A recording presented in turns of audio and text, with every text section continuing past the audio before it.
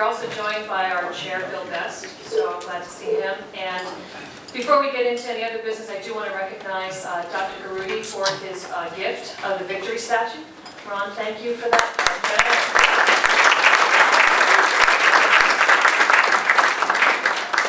I think it fits with our theme today, among the things that we'll talk about, and really thank you for that generosity.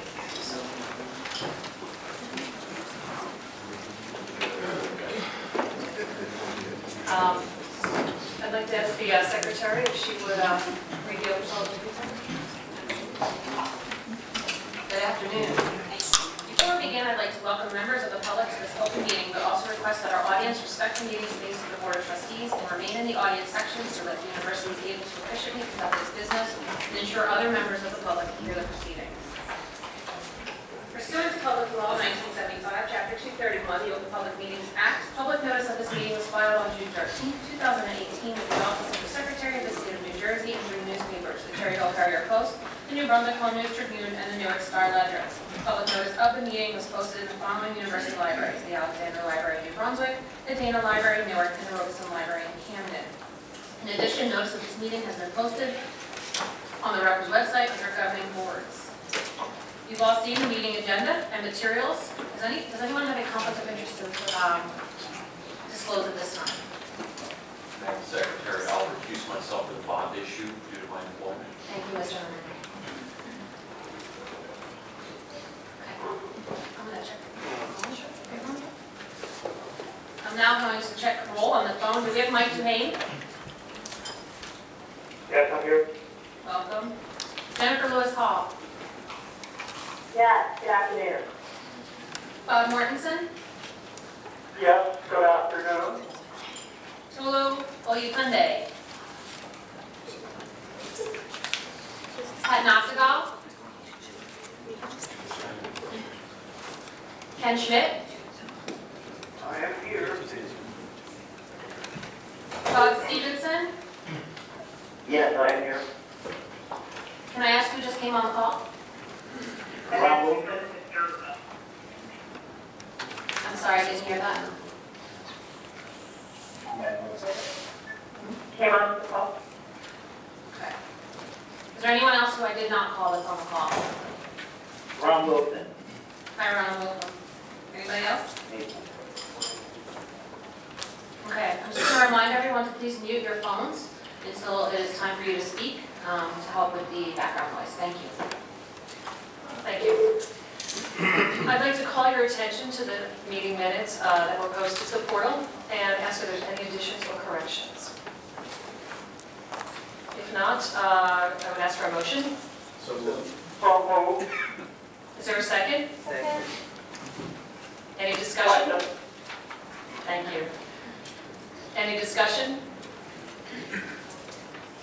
If not, all those in favor? Aye. Opposed? Abstentions? Motion carries. Thank you. Next, I'm going to call on Mr. Telasto to present a memorial resolution and also ask Dr. Doherty to assume the chair.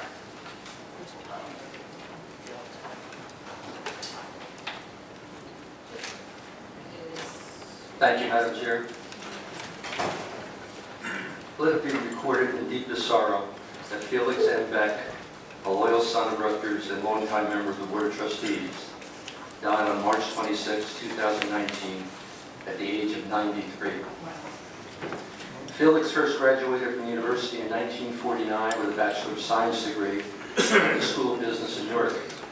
He later received an MBA degree in 1953 from the Graduate School of Management, which named him Alumnus of the Year in 1986. Throughout all the years with his affiliation with Rutgers, Felix gave a lifetime of work for the benefit of his alma mater, clearly demonstrating an abiding commitment to uphold the highest values in the advancement of higher education, and was a sterling example of philanthropy and volunteerism. Felix was a committed trustee from 1977 to 1994, providing advice through his work on nearly every committee throughout those years, as well as during his 6 terms as vice chair of the board. In recognition of his many years of exemplary service, he was named a trustee emeritus in 1996. Felix also served as a member of the Board of Governors from 1991 to 96 and was an active member of the Board of Overseers of Rutgers University Foundation, receiving lifetime member emeritus status in 2004.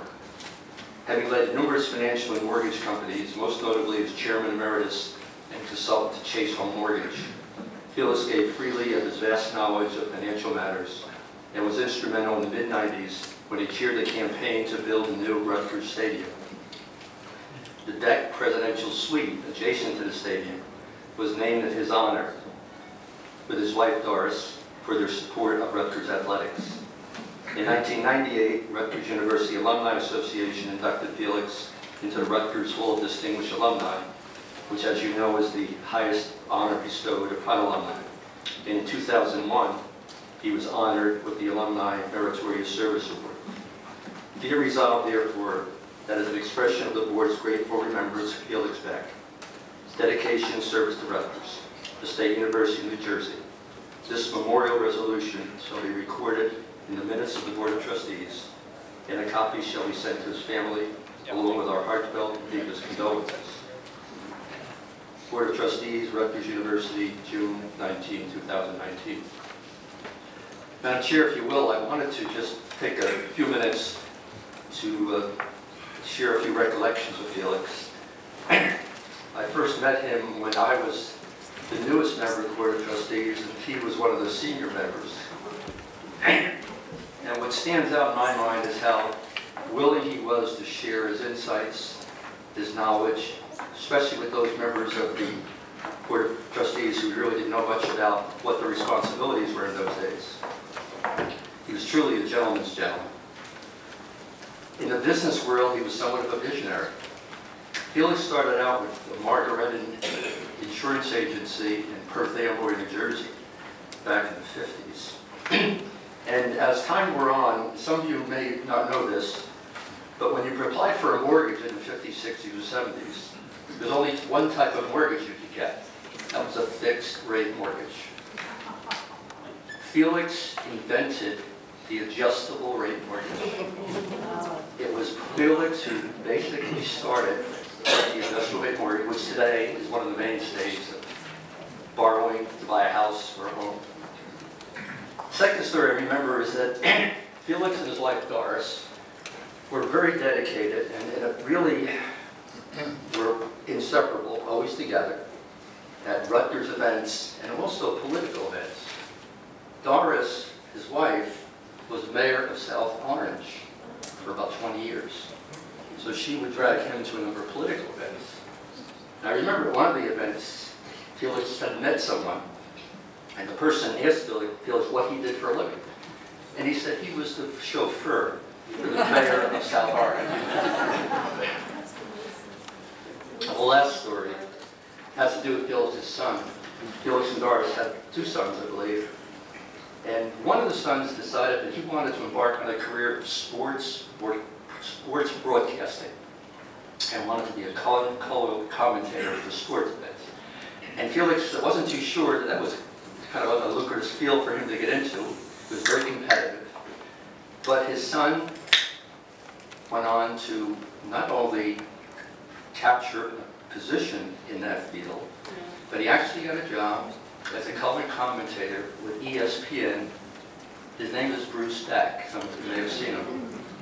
And one of the happiest moments in Felix and Doris's life was when Bruce became the color commentator for Rutgers University football and basketball games. Thank you, Madam Chair.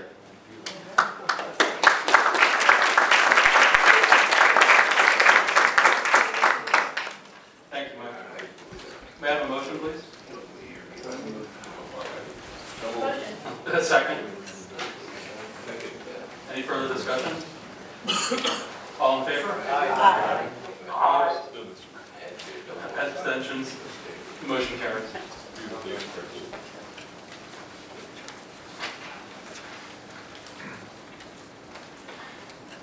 Before I read the resolution, I just want to take 1 minute of your time to express some of my own thoughts about our chair.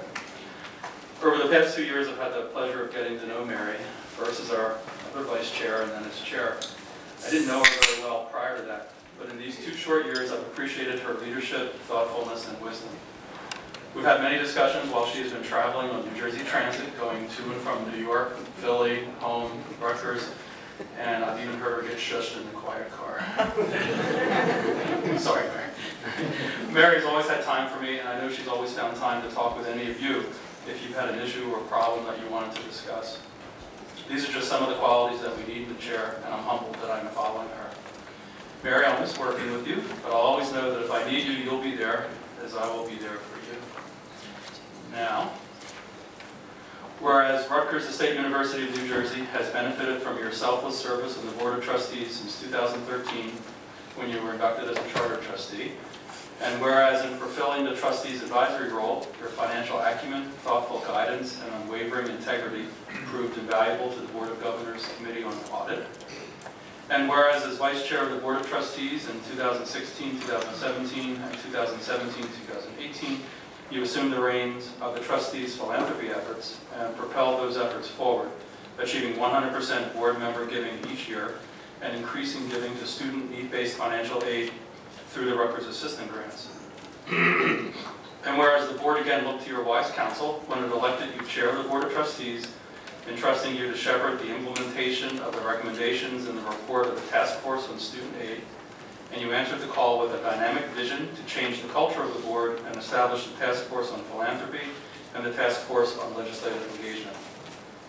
And whereas communication, understanding, and judicious reasoning combined with an acute understanding of the role of the Board of Trustees have been the hallmarks of your tenure as chair, as you made every effort to listen to members, but to also communicate with them individually and collectively between meetings. And whereas your term as charter trustee and chair of the Board of Trustees will come to a close on June 30th, 2019. Now therefore be it resolved that the Board of Trustees of Rutgers, the State University of New Jersey, warmly and appreciatively thanks Mary I. DiMartino for her service to the board. And be it further resolved that Mary I. DiMartino will continue to enjoy our highest esteem, and that her colleagues look forward to reaping the benefits of her experience and inspiration as she continues to serve her alma mater as a member of the Board of Governors. Board of Trustees, Rutgers State University. May I have a motion? So moved. Second? Second. Any discussion? And all in favor? Aye. Aye. Opposed? Abstentions? And the motion carries. Thank you, Mayor.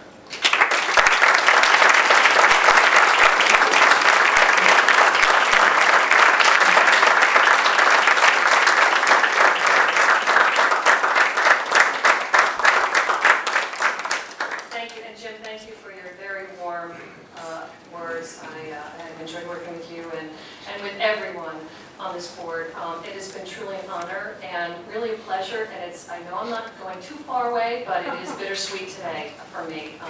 Thank you all for your own counsel to me and your friendship and guidance. I think all of us together really make a difference here, and I truly appreciate that.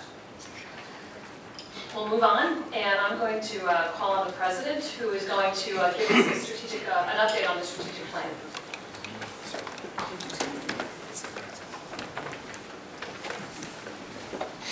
I'm going to do this a little differently and actually get up here and talk rather than sitting down with a microphone. So,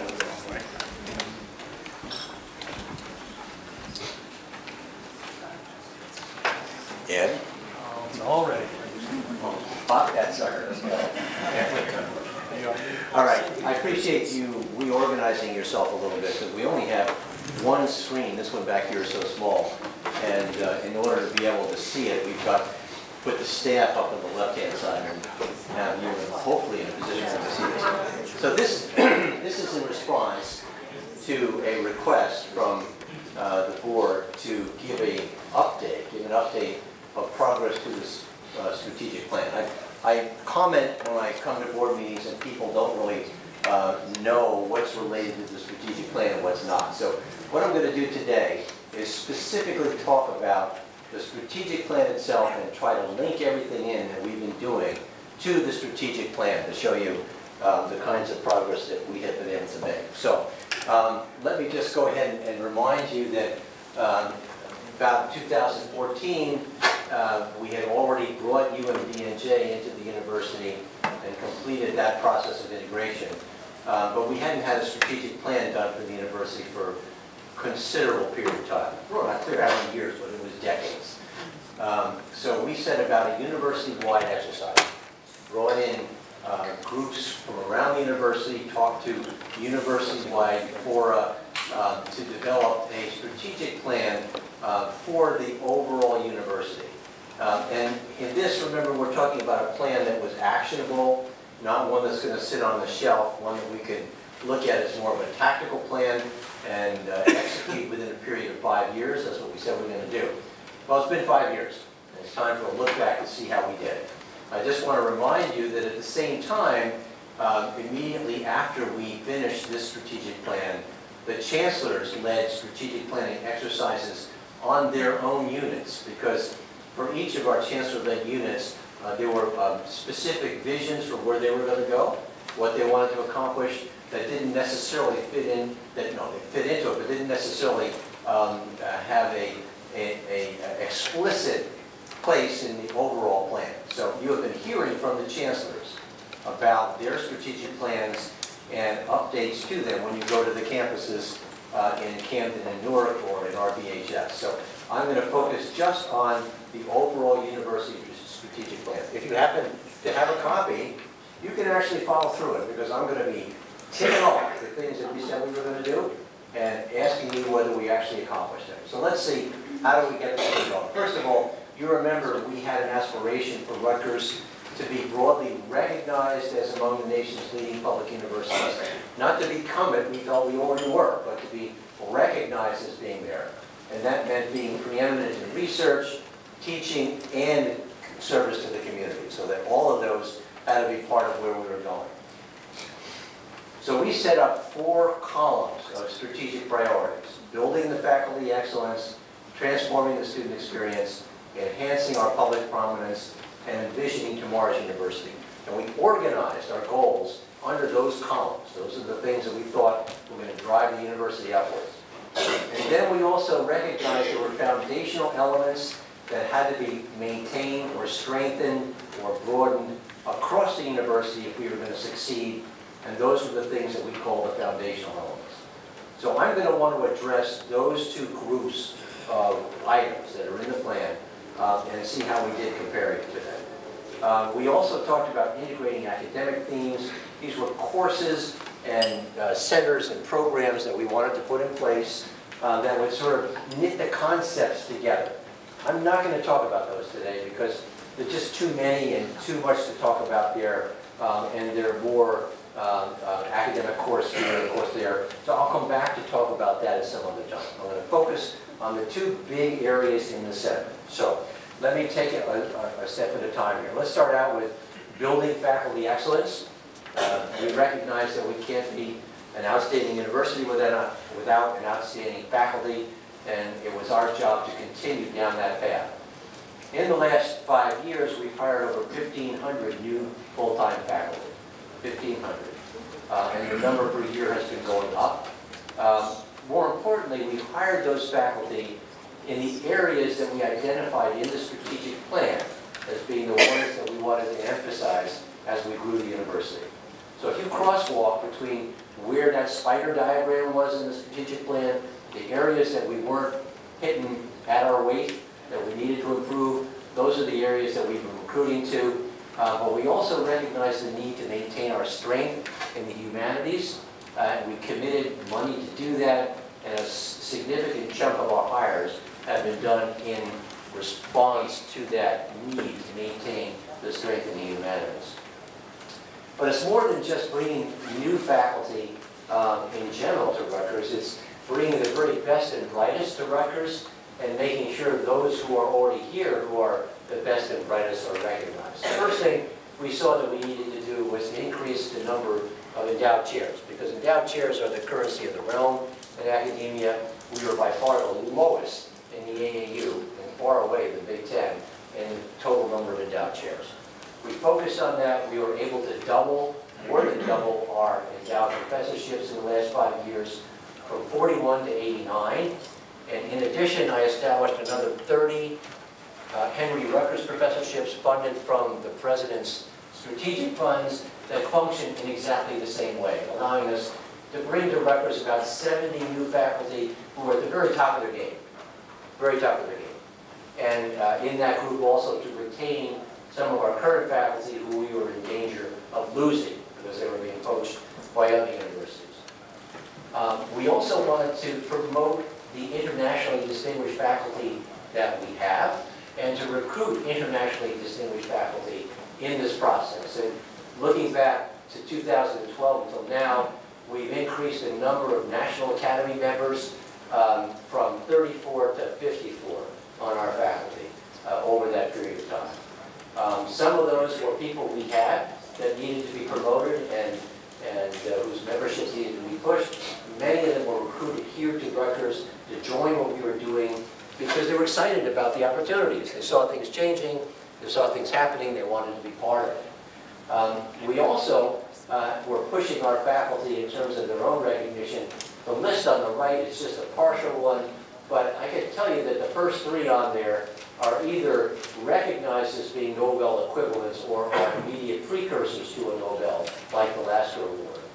And I always want to point out Greg Pardlow, who's one of my Henry Rutgers professors, who has won the Pulitzer Prize for Poetry down in Camden. So we have a distinguished list of faculty that's growing.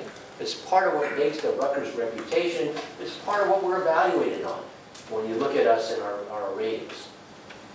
We also have made a major commitment to diversity. You know that 4 years ago, I started a $22 million program to improve our diversity, which we thought was not really where it should be. And recently I committed another $20 million from this presidential funds up to 24 to continue this process. It's the biggest single commitment from my presidential strategic funds. Now, what you have to understand when you think about diversity, you can't go out and hire diverse faculty. It's illegal. You can't say, well, we're just going to hire minorities. You can't do that. So you have to change the culture of how faculty are hired, about how they're recruited, about what the search committee looks like, what the pool looks like, how you take care of those faculty after they're here. The second thing is it's a slow process. If we put 100% of our recruitments in any given year that I showed you before, 100% of them were minority recruitments, it would change the percentage of minorities on our faculty by around 1%. Because we have so many faculty, we turn out very slowly. So this is a process that will take many years. But I can tell you, when I look at this and I see that New Brunswick went from 5.6 when we started this program to 6.8, and RVHS from 5.4 to 7.1, Newark already way up there, and Camden coming along, those are major changes in our diversity that you should be proud of. It took a lot of work to get that to happen. We stay on that trajectory over the next 5 or 6 years, and we'll be where we want to be. Moving on to the next strategic column, the next strategic priority, transforming the student experience. This is the "Are you screw" issue that everybody talked about a lot about here. Many of you know about that. We heard about it at graduation. What have we been able to do about it? Again, we had a whole bunch of initiatives. The first one was to create at Rutgers honors colleges that would help to keep the 30,000 or so students who graduate from high school in New Jersey, who leave every year to go to college elsewhere, to keep the best and brightest here, and to attract some of the best and brightest from outside of Rutgers to come here. Because we know that they'll tend to stay in the state, and that's what we want. But we also want them at our university. We have the Rutgers Honors College up and running. We now have had 4 years. The first graduation class graduated this year. So we now have about 2,000 students on the New Brunswick campus who probably would not have been at Rutgers, certainly, or in New Jersey if we hadn't had this program up and running. And in Newark, with Nancy Cantor's leadership, a different kind of honors college. The Honors Living and Learning Community is about to take off. Already has enrolled students, but is about to grow exponentially. Bringing students in not just based on their SAT scores or their high school grades, but on their ability to succeed in spite of challenged backgrounds. Very labor intensive. Every one of these students undergoes multiple interviews over a several-day period. to fill the class. The new Honors Living and Learning Community building will open this fall. Will eventually have capacity for 400 students. This has already been recognized around the country as a really novel and very valuable way to go for honors colleges. I just showed you a couple of the national articles that have been written about it. And Nancy has been successful in convincing Prudential to provide her with a $10 million gift to act as an endowment for the scholarship aid for this new program. And that gift was just announced 2 weeks ago, so we're really all delighted for this. And down in Camden, we have another honors program, not a facility because we don't have the residential facilities there, but that's been in place for a number of years, and Chancellor Haddon has been growing that. Other things that we said in our strategic plan, how are we going to educate these kids? And we came to the conclusion that we had a lot of great teachers, a lot of great information, but we could be moving the students around to get to every class we wanted to get to. So we talked about a transformational approach of telepresence classrooms. I've told you about this before. We have been building these at 2 levels. One level capable of handling 250 to 300 students in a course at a time. Another level handling 50 to 60 in a course at a time. Totally immersive, so that independent of where you're sitting at either location, you will see the same instructor, have the same experience. You will see everybody in the other classroom. They will all see you, and you can ask your questions and interact with the instructor. At the top is one of the big classrooms, like the one we have at Lake Lyman and over at Cook Douglas, and now down in the nursing building in Camden.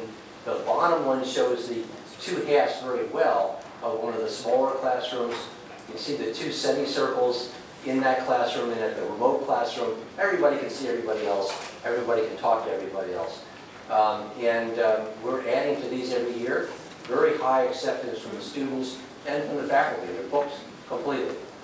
Can't get a slot in them if you want to teach them. The other thing we've been doing is to look at active learning classrooms instead of having students just sitting in a classroom and taught in a didactic way. We want students participating, engaged in the learning process. And the active learning classrooms are doing that.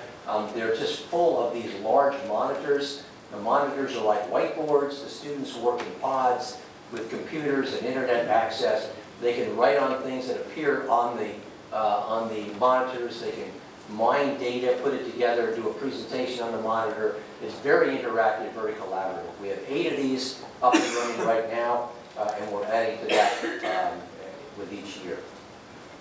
The next thing is making it easier to be a student. And this is what we're really talking about. We've gone ahead over a 3-year period and moved to a single learning management system, Canvas, in place of all the other ones that we've been using at the same time across the university. This is now the common modality for the entire university.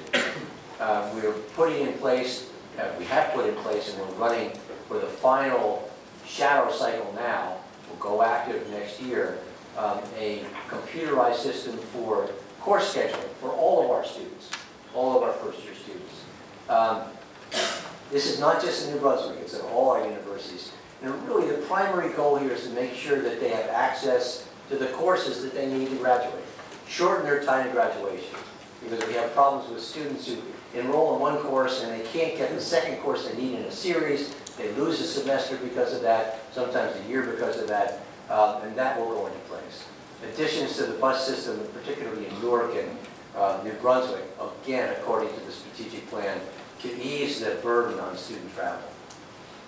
The other thing that we've done, we promised in the strategic plan to establish one-stop shops for our students. So on each campus they can go to a location and take care of anything they needed for their finances, for their housing, for their course scheduling, or anything else that they needed as a student.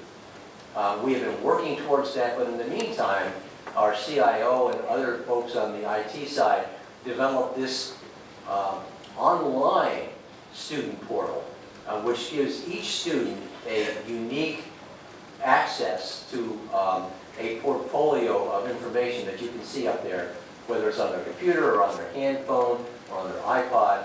where they can do any of these things online for tight, it's really specifically tailored to them. They can take care of their courses, they can pay bills, they can look at their Brunswick charges, they can check their financial aid, they can do any of that. This has been a huge hit. It's used by over 98% of our students right now, and in the first 10 months of operation, we've had over 6 million hits on the system. To the point now where we're stepping back a little bit from building the physical one-stop shops, because that'll look like we're going to need them like the same way we did before. We can get it all done in this way. This is the way students do their business. This is what they want. What we do see is we don't see the lines at registration, so it is certainly working. On top of all this, we made a commitment to access and affordability. We said in the strategic plan that we would do these things, but we would respect the diversity of our students, both socioeconomically and ethnically. And we've been able to do that, even though we are a high tuition, high discount school. If you look at the students who are the most needy, with family incomes below $50,000, they pay practically nothing to come to Rutgers. Right? It's about $270, $280 for tuition and fees here in New Brunswick, and it's completely covered by their Pell Grants and other grant awards, not loans, but grants in Newark and in Camden. But the most important thing that we were committed to, and I think we have done, in 2007 to 2012, the compound annual growth rate for tuition was 4%, 2.95%.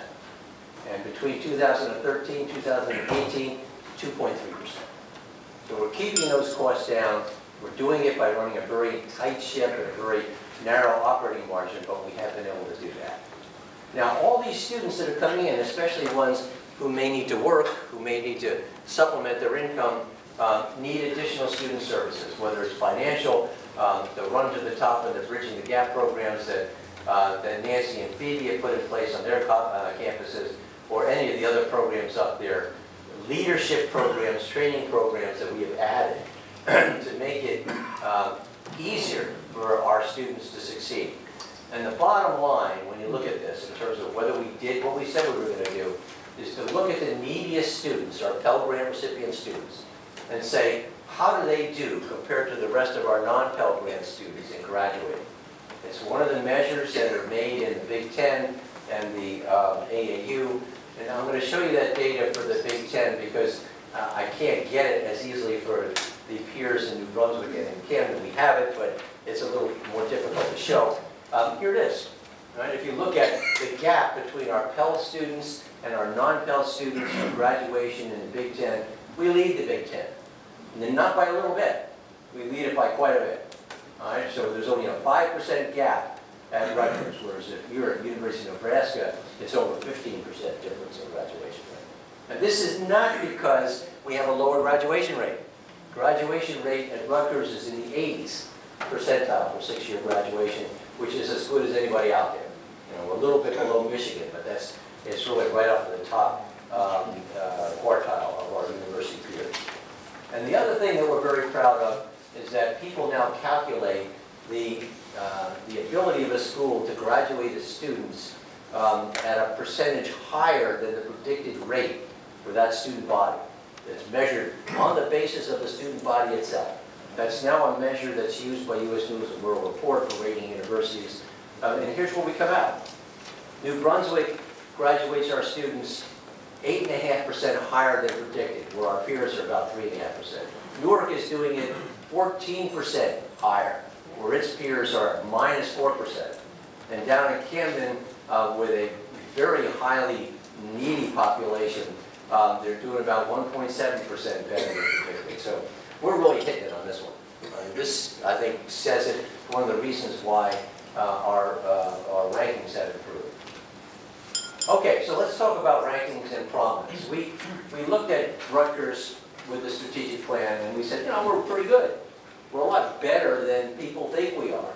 You know, we're not punching at our weight. So in addition to doing all these new things, we need to enhance our public prominence and the things that we're going to do there. First of all, of course, we had handed to us, which was the 250th anniversary. Make a big deal about it, right? Make sure everybody knows about it. Make sure that the Empire State Building is lit up in scarlet. People ask why. Well, it's because Rutgers is older than this country is, and we should be proud of that. That was a great year for us. Probably the high point, of course, was graduation with 55,000 family and students and one U.S. president. And as you can see up there, that's what he said. America converges here. It's a message that we've taken to heart, we've publicized. It really caught the eye of the national press, and we got huge publicity out of this. We made a new shield. We thought the Rutgers shield, the Rutgers brand, the round emblem, didn't have cachet in today's environment. Really didn't look right with our Ivy League peers and the best of breed in the Big Ten. So we created a new shield. Most people don't realize this is only 4 years old. And we all wear it, and I hope everybody's got tons of them, but when I go out and around with this, everybody figures, well, that's 250 years old too. We just say, sure. We have been helping to shape the national discussion on policies that are important. We've been out there on the university in months talking about things like DACA, talking about issues that have to do with women's political participation, with gender and ethnicity, and with fighting hate. Major involvement with First Amendment rights and First Amendment panels. And we have been recognized as being players in these areas. So when you read the papers about these, we are commonly referred to as we did this, or we're saying that, or we're signing on to that. The thing I want to point out here that makes me the proudest is that when we have these demonstrations, like you see on the bottom there, with all these students turning out, we do not have violence in this campus. We do not have violence in this campus. That's because of the great work that our staff and leadership and our students do all the time to talk to each other, to keep these ideas around us, because we're already so diverse that this is not novel. So we can have these discussions without having everything flare up. And everybody would just leave us alone. And what we get are these outside parties coming in and saying, oh, you should do this, oh, you should do that. Just, we got it. We got it. Right? This is the proof. We've got it. We also like to boast about our students. I want to give a shout out to Art Casciato, who runs our scholarship program for these special scholarships. We're one of the top Fulbright producers 10 years in a row. We've had 11 Gates Cambridge scholarships in 12 years. That's a record. Multiple Goldwater, Schwartzman, Truman, etc. But the other thing, what the students do themselves. And you know, looking back in the last couple of years, the ads we put in the New York Times, the letters that we've been able to send out about our student groups who have won national or international championships, whether it's in debating or the Fed Challenge Cup or the Holt Prize or the CME Trading Challenge at the national or global level. That's amazing. And then you look at the kids, and you look at those pictures, and you see the diversity of the students that we're putting out there who are winning these things. That's Rutgers. That's Rutgers. And that's the message that's going out. So getting that kind of public recognition and making people realize what we do is really important. Athletics is part of that. We're now in the Big Ten in the New Brunswick athletics program. We'll be full equity members next year. And the program has been doing well. You know, we've got a ways to go in football. Men's basketball, Sports Illustrated said was the most improved program in the country this year, which is saying something. Now we've got over a few more games, and we'll get there. But if you look this year at wrestling, women's soccer, men's lacrosse, field hockey, women's basketball, all ranked nationally in that top 20 ranking. And it's not just about New Brunswick. You look at Newark, the women's basketball in Newark were the 2019 NJAC champions. Men's soccer nationally ranked in D3 and have been. Down in Camden, 2 All-Americans from the track team, and golf, 8 of the last 11 years of conference champions. So it's not that many of our students play sports, but people see the students who do play sports, and it makes the news. So being in the news for this is something that we have to pay attention to. And I must say, being in the news for this kind of thing for sports. That's a whole other thing that we don't want to do. And the other thing we need to do is get the message out. We need to talk about what Rutgers does. So we contracted for an economic impact statement that we have spread around the state to all of our legislators, to our senators and assembly people, the governor's office, showing that Rutgers generates about $5.2 billion in economic impact for the state every year. About $7 in return for every $1 that the state invests. And it's sort of an aha moment. People, no, I didn't know that. Is this Rutgers? Oh, I didn't know that. They don't realize that Rutgers, for example, does more sponsored research than every other university in New Jersey, including Princeton, combined. As a matter of fact, my other college presidents get on my back for saying that. So you got to stop saying that, right? You better. I better. Don't tell anybody. I'm damn proud of it. That's what we do. And that's what people need to know in Trent. We're going to talk about impact. This is the place to do it. Here's another area that you probably don't know about that I think is tremendously important. This is what Pete McDonough and Kim Manning have been doing, looking at expanding our exposure. In 2014, we did very little on social media. Most of your kids are on social media all the time. Maybe most of you are on social media all the time. I don't know. I don't know how it is. They had to teach me what to do with it. In 2014, 54,000 followers. In 2018, over 600,000 followers. All right? That's faces, eyeballs on Rutgers. All right? You've got to control what they see, but that's it. Here's the one that I like, positive sentiment. If you look at the media coverage, all kinds of media, our average positive sentiment was 8.2 out of 10. It was 14. I can tell you 12, it was probably 2.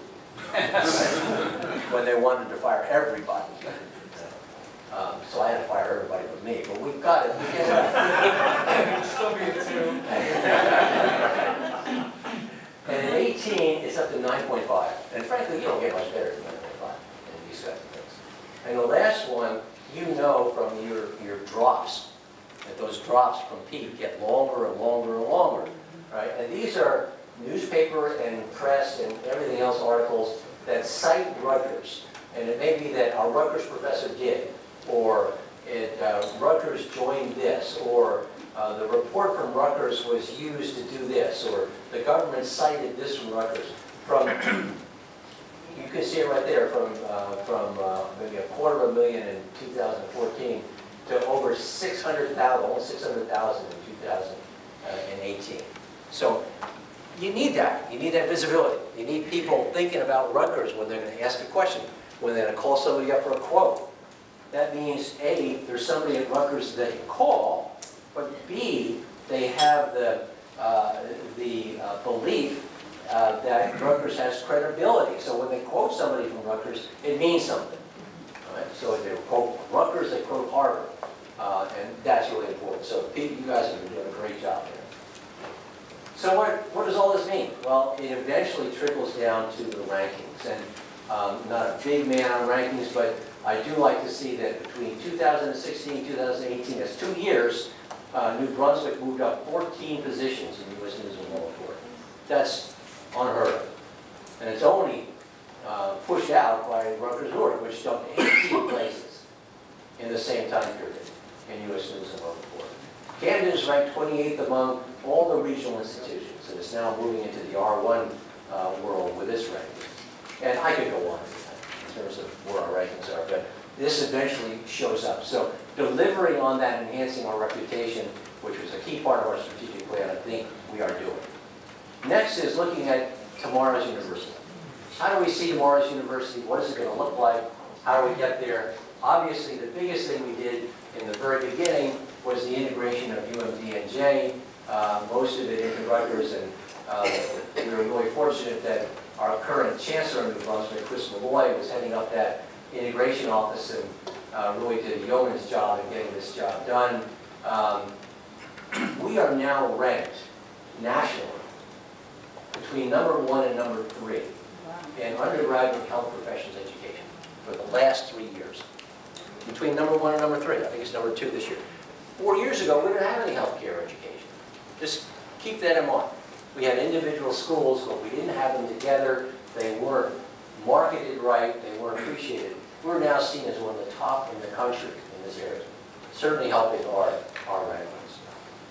And as we move forward under Brian Strom's leadership, I'm not going to go through all this, but key things that have happened here have been, number one, recruitment of outstanding health sciences faculty in leadership positions across RBHS.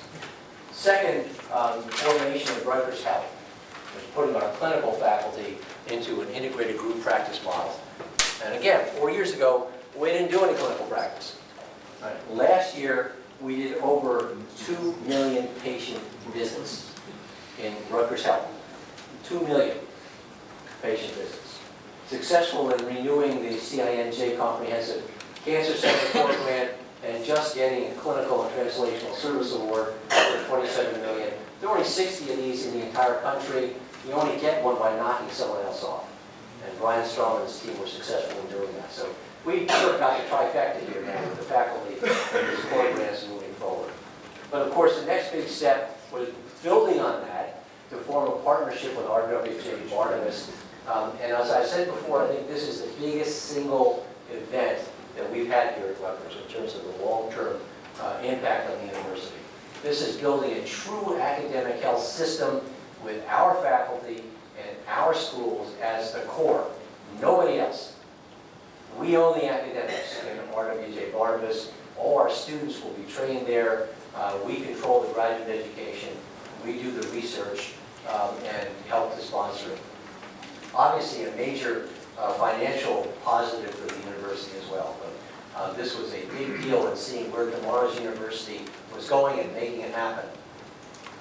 We also have been looking at international partnerships now that we've got what I think is the new Brunswick and New York and Camden pieces gelling, starting to reach out again in the international arena, looking for ways to have a presence at the national and international level without a lot of financial exposure.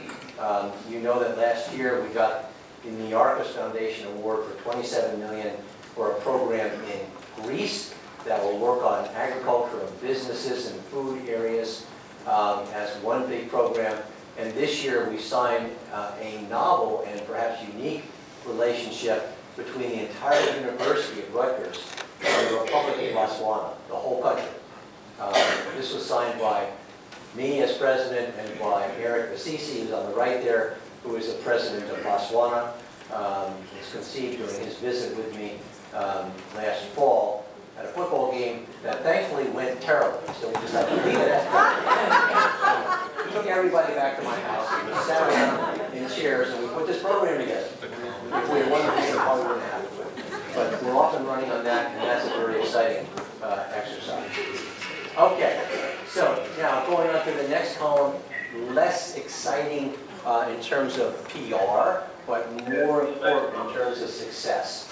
And that is building a foundation for the university. First, of course, recruiting a strong leadership team. I think we've got one of the very best in the business. Many of them are seated around the table right here and are now in positions of running this university in a way that is really president independent. And I've been asked a lot, what do you consider to be success in your job? When people are interviewing me as part of these leadership development courses, this is one of the questions they always ask. I think the definition of success for a president is when you can get hit by a bus and nobody notices. And I think we are there. I mean, I can walk across campus and nobody knows who I am anyway. But I think it is true that we've gotten to the point where this place knows how to run, knows how to execute, and we've got outstanding leaders who make it happen. Second thing we've done is to move very aggressively to a data-driven management approach. It permeates everything that we do. That's responsibility-centered management.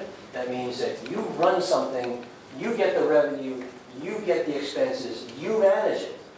And if you can do it well, you can keep the margin. If you don't do it well, we'll all see it. And you're not getting supported by somebody else. Very important step forward. Not always popular, but very important. All of my my senior leaders have performance-based compensation. That means not bonuses. It's not on top of their salary. It means that a significant part of their salary every year is at risk for performance to goals that we agree upon at the start of the year and assess at the end. The same thing that you all do in your businesses. Novel in at least this institution. The dashboard metrics you see, that's the way we report to you, that's the way we measure. When I got here, we couldn't do an annual close to our budget at the end of the year. It took 2 or 3 months after July to close a budget on an annual basis. We didn't know where we were. We were guessing during the year. Now, we have the systems in place to do that every month by the 15th of the month. Just what you would expect from your businesses, we can do here.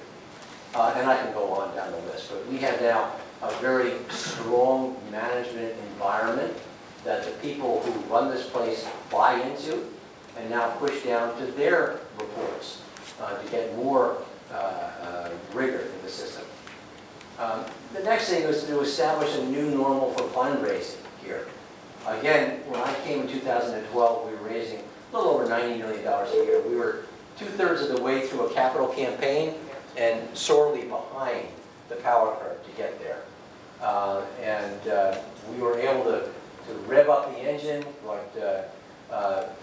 Nevin came on board during that time frame, and Nevin Kessler and his team built a new foundation, and we're able to close that $1 billion campaign by the end of 2014 on target and on time. But what I really want you to look at is what happened after that, because what typically happens after a big campaign that stressed the system is that the donations go down and then they remain flat. We took a little dip for 16, and then we've been going up with record years ever since then. And the number to me that tells the tale is this. The last 5 years that we're looking back now for this strategic plan review, we've raised over $1 billion in philanthropy. That exceeds all the gifts and pledges in the entire 7 years of the capital campaign with the 3-year reach back that was tagged onto it. So this is the new normal. This is where we are now. And now at some point in the future, you're going to have to set your sights on a new capital campaign and challenge the university to reach it. What does that mean for our endowment? Well, look at this. This is the growth rate, the CAGR for our endowment over the period between 13 and 18 compared to the Big Ten. We are number 2 in the Big Ten, right, with a 9.2% CAGR. What that says is this. Our endowment hasn't grown because the market's improved.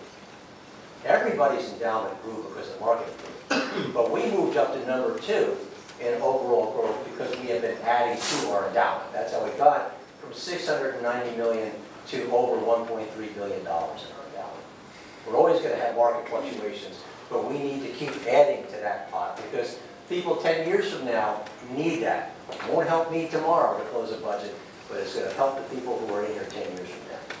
And that was another one of our goals for the strategic plan. And of course, none of this works if you're tearing the bottom out of your finances. But we've done this by maintaining very tight financial controls in the university. And the proof of that pudding is that our rating agencies have maintained us throughout this period of time, including our capital construction, at a AA3 or A+ level, in spite of the fact that the state has gotten at least 2 notches of downgrade.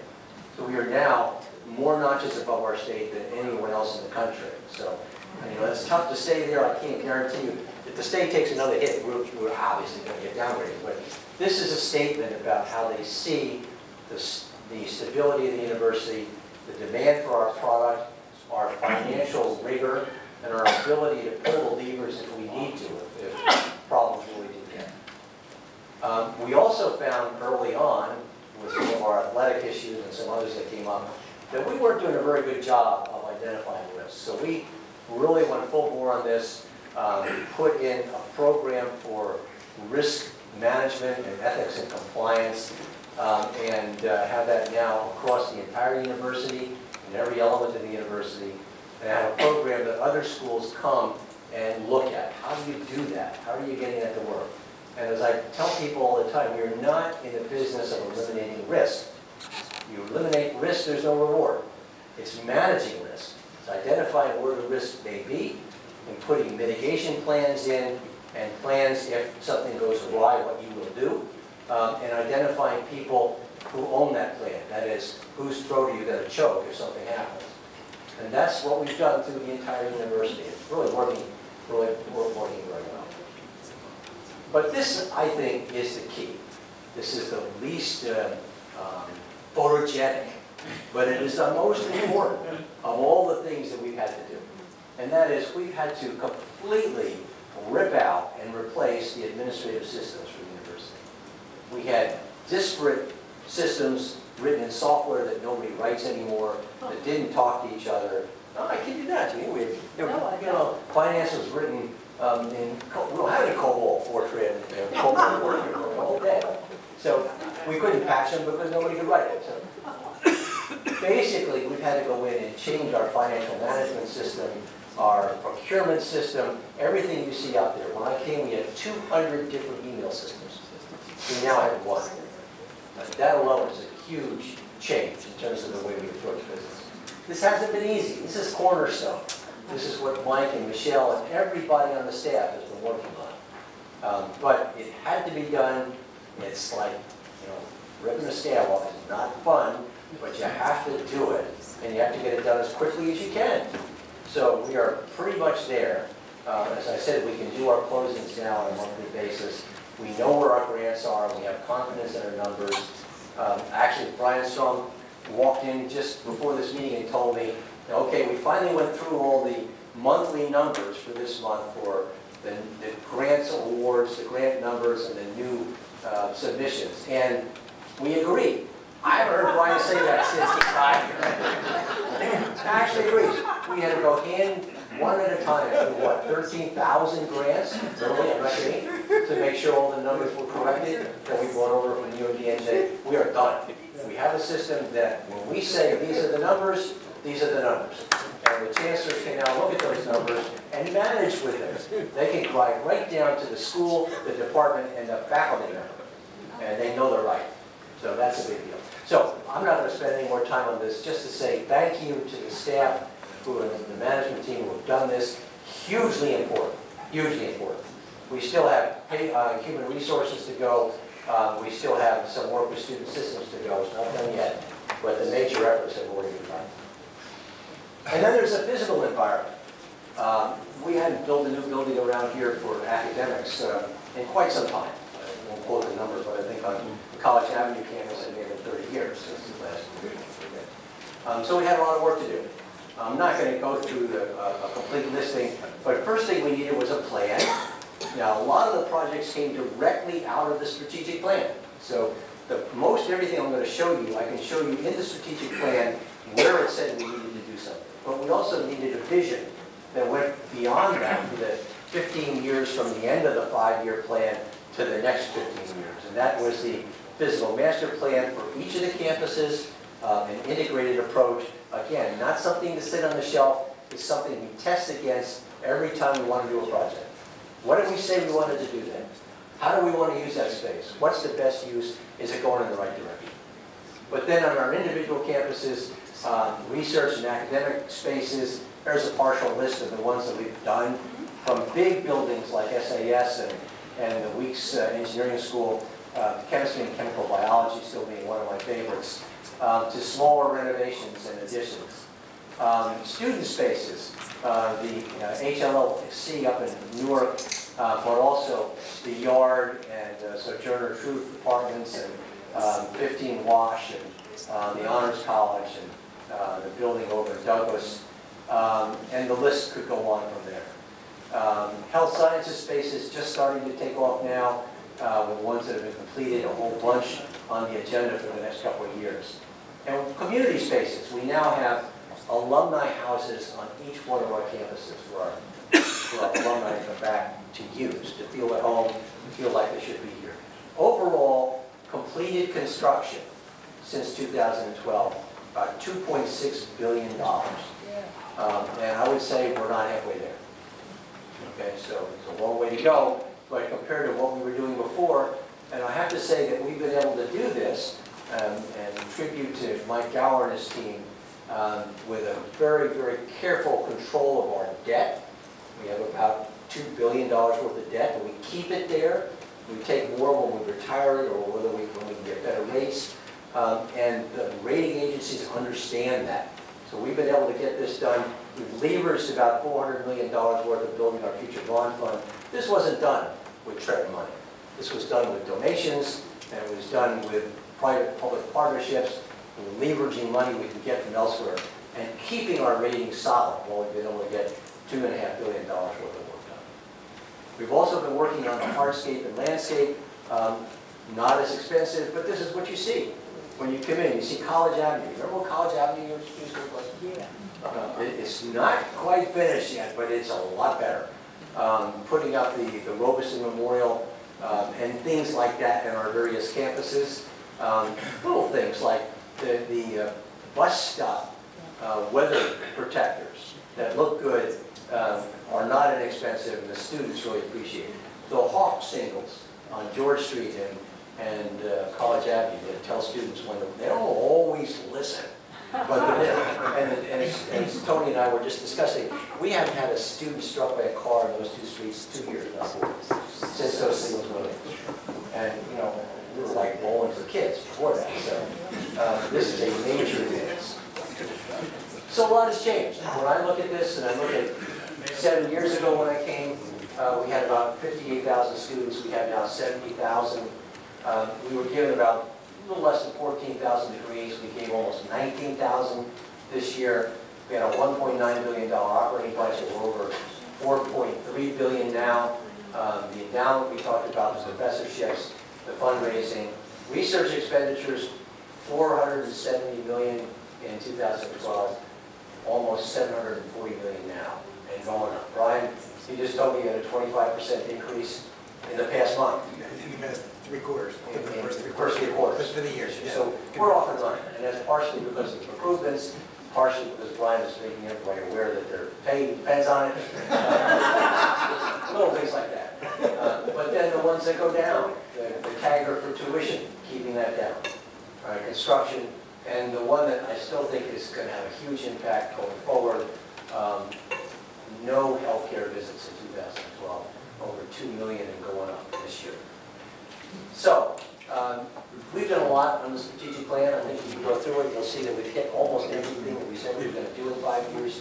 And we were very clear that this was a tactical plan in 5 years. It was not a long-term strategic plan. But we have a lot of things that we have to worry about.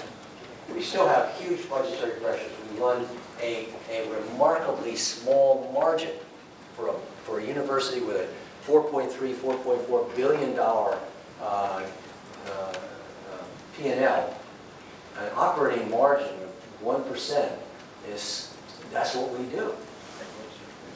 You're looking at it like, what? We've run a 1% operating margin for each of the last 3 years. And we have to explain that to the rating agencies. They sit down and say, well, yeah, you're doing, but your operating margin is too low. I said, no. We have an agreement with our Board of Governors that we will keep our operating margin there, and we'll use that money to keep tuition down. That's the plan. And they get it. And they comment on it, and they say, good, all right? Because they know if we really had to, we could raise tuition. It's not as if we're going to go bankrupt. If we really had to, we have other ways to go. We have other alternative revenue streams that we can tap. But this is a huge challenge. Doing all this without damaging the diversity of the university, either socioeconomically or ethnically. Looking at how we engage your alumni. Looking at the mix of in-state and out-of-state. We're still way off the mark on that. And there's lots of opportunity there for us to bolster our ability to help kids in the state get a cheaper education. And keeping up with our faculty and the kind of quality of faculty that we want here. So there's lots and lots to do. But I think when I look back at the plan and had a chance to do that in the last few months, I think I'm reasonably pleased that we've delivered on the things we said we were going to do. So I'm going to stop there, and I'll be happy to answer any questions that you have.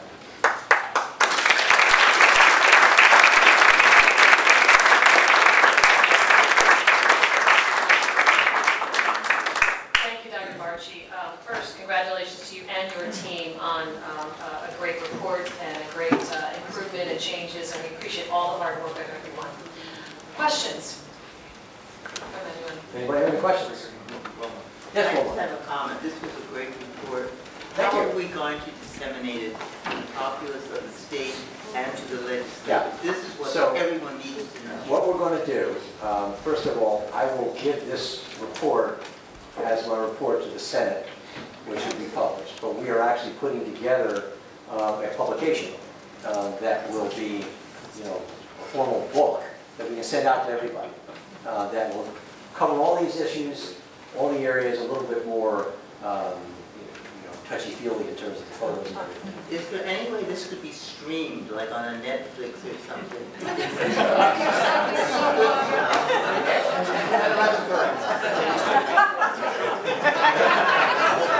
don't know what you watch on Netflix. I don't know about that. Well, we can certainly think about it. I know that there are some aspects of this that the foundation wants to put into. The problem is that, this took me, 45 minutes to do this? And what you really need to do is 2 minutes, right? In that environment, it's a little hard to do. Thankfully, Bob, it was almost an hour, but that's all good. We have a couple of questions here. The only person following me is Chris. We have a couple of questions. Yeah, Yeah. Just a quick question, excellent presentation. The state support now compared to 5 years ago, and so where do we stand now, and how does it compare to other Big Ten universities? The state support has gone down every year when you factor in inflation. But you have to understand that the state has been able to keep it flat in nominal dollars at a time when their budget has gone to, really gone down, right? They're in trouble. So that is a statement of support from the state. I have to say that I have not felt anything but support from the governors or from the legislators since I got here. It was a little frosty when I first came in. But after that first 6 months, we've been in a good place. So I have nothing to complain about there. The percentage of our educational budget that's supported by the state used to be 75, 80% back in the 90s. Now it's under 20%. It's not coming back. So we need to look at other revenue sources to make ourselves more and more like a state-related university and less like an old-fashioned state university. Thanks, Bob. We have Rachel. Good afternoon, everybody. President Marchi, that was a wonderful presentation. I just want to say I've recently been on a tour of the engineering building and the chemical buildings. Your efforts are definitely showing, and proof that the students are benefiting is further on the social media report. I know a lot of us here are not on social media, but I just want to highlight some of the research or the feedback that I've gotten through my own social media. Recently, I've been using the work of the board, the stuff that we're talking about in meetings, the ones that are sort of you can publicize about. And the feedback that I've been getting from the students who are in my own age group is specifically showing that the more awareness that the students have about these initiatives that the board is working on, that the governors are working on, that the Rutgers leadership is working on, they're taking pride in Rutgers University. There's a common term known as like the "Are you screw?" And the more that I'm advocating for the work that we're doing, the more it's negating that negative impact. So social media, I don't know about live streaming on YouTube, but in the next 5 to 10 years, social media will be the easiest and most effective way we can get PR without running our budgets low. Another thing that really shows the power of social media is if I'm a student of the Rutgers New Brunswick School, the business school, right? If we hire a student, JP Morgan or Goldman Sachs or anybody, any company hires a student from one of our campuses and they share on their social platforms what that school or any of the the surrounding campuses are doing, what that does for us is it spreads that one article to that personal and professional contacts on Instagram, Facebook, LinkedIn, Twitter. And these are contacts that are not just in the industry for education, they're contacts in the industry for business, for media, for finance, for politics, for everything you can possibly imagine. So if you're noticing the greater than 1 billion, I want to say endowment increase that we've seen, it's because people are taking note of the work that we're doing, and that is the power of social media. That's what I want to say on that front. Couldn't have said it better myself, thank you. We had, Richard, I think, had his hand up first, and then Dean. Richard, did you have your hand up? Oh, yes, Bob.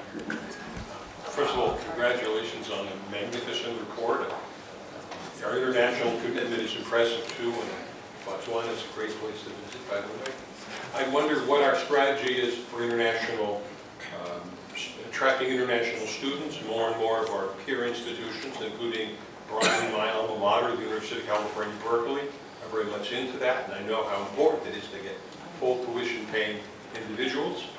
So I just wondered what our strategy is for international students. And congratulate you on a magnificent report. I can comment on that, and I've been trying to do that in the last couple of meetings. International student populations have been dropping in the last couple of years. And most universities, like the University of California and our Big Ten peers, have seen the same thing.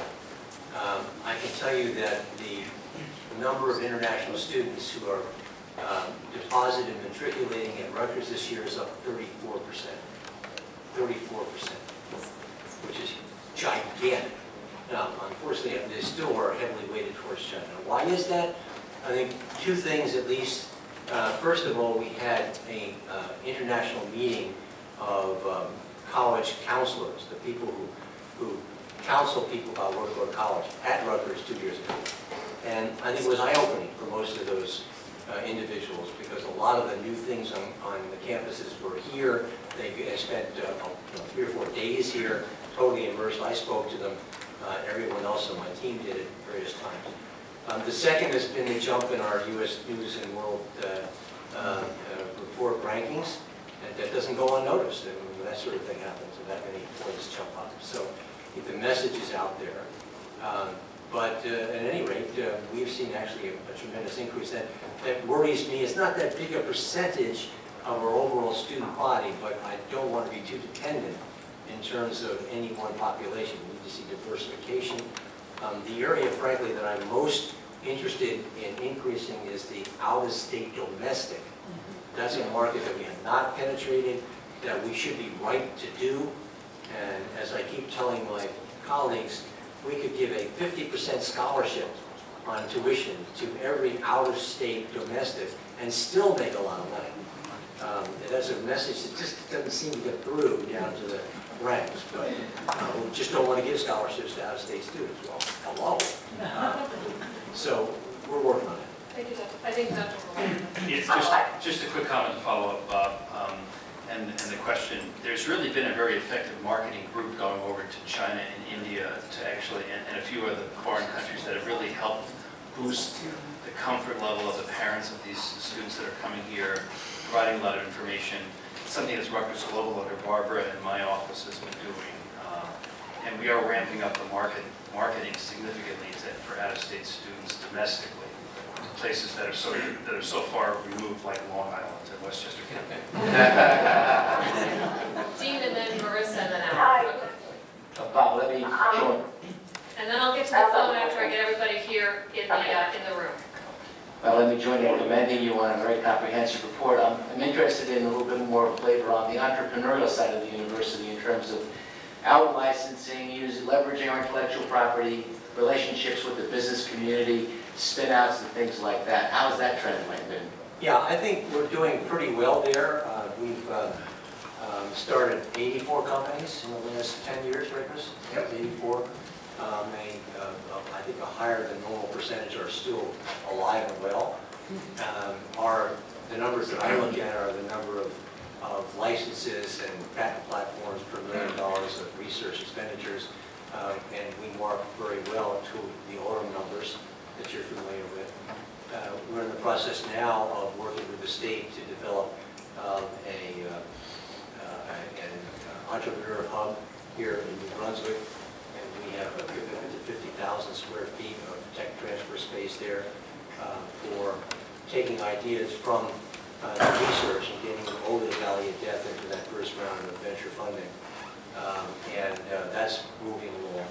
So I think we do pretty well. When I look at the revenues on tech transfer they run between $15 million, $20 million a year. Every once in a while, it'll be 30 million, but you know how that is. It's a hit on one pack. And the really big players out there have been doing this for a long time, and their accumulated portfolios are still returning significant bucks. But we're doing very well. I think Marissa, Allen, and then Elsie, and then Jean, and then I'll go to the phone. We got a big agenda ahead, so Marissa, you want to go ahead? Thank you. Thank you, Dr. Archie, for the presentation. 2 points. One, my question was directed to Chris about international students, but I'll ask it after the meeting. The second question, or the second comment was, I just wanted to commend you on the strategic plan. Oftentimes, reports like these are shelved, but it's really great to see that the initiatives in the plan are actually conducted and implemented, so thank you. And also a comment on the enterprise risk management arm. That's really great, especially with growing concerns in cybersecurity and how it influences higher education institutions. Thank you. Thank you for your comments. Alan? Just a comment. President Barsh, you had mentioned the operating margin of 1% here at Rutgers, and Edgar had mentioned, asked a question about state support. I happen to have friends whose children go to state institutions, one at University of North Carolina, one at UC Santa Barbara. And what's happening at those universities, they're actually cutting classes. So even introductory courses that you would normally take as a freshman, you're not able to get those classes when you're a junior. And the fact that Rutgers and your administration are able to do this without affecting students' academic classes is pretty impressive. Thank you. Thanks, Alan. Again, thank you so much for that great presentation, Dr. Barchi. I did just have a question with the like enhancing the student experience. So I know you mentioned the RU Screw, and usually that entitles like class selection and the help with picking out those classes to make sure you meet those major requirements. Is there maybe any like initiative that we have going on that will help students make sure they're on the right path to graduating on time? Sure. Actually, there are 2 or 3 things. I'll just touch on 2 of them. One, there's Course Planner that you can use online yourself to see exactly where you are for your major, what you need to take, how many years it's going to take you to do it if you stay on the path that you're on now. Your advisor can help you with that, but you don't even have to use the advisor. You can go on the online portal, and for you, it will show you what you need to do for your major. The second thing is the computerized course schedule is a key issue in making it possible for us to offer the classes that students need to complete a major in a timely way. So we make sure that those courses are offered not at 2 o'clock and 3 o'clock, so you can't take both of them, or not at 2 o'clock and 3 o'clock and one of them is on Cook and one of them is in Bush or is in Newark or something, which is the way it's working out. It's all done with pencils and papers. But it is optimized to be sure to allow students to make the right choices in the right sequence to get out in the shortest possible period of time. That's what it's all about. Thank you. Jean? Just very quickly, for the one trustees who don't know me, I'm fairly political, and I know a lot of people who are in Trenton. I could honestly say that this administration is the first one since Ed Laustein who actually understands Trenton, works well with Trenton, and is liked by Trenton, which is what we've needed for a long time. So I want to thank, obviously, Pete, who I've known forever, and he knows that's a fact, and the president and his people, because you've done a really good job, and I'm really very happy for Rutgers and the state. Thank you. Thanks. Anyone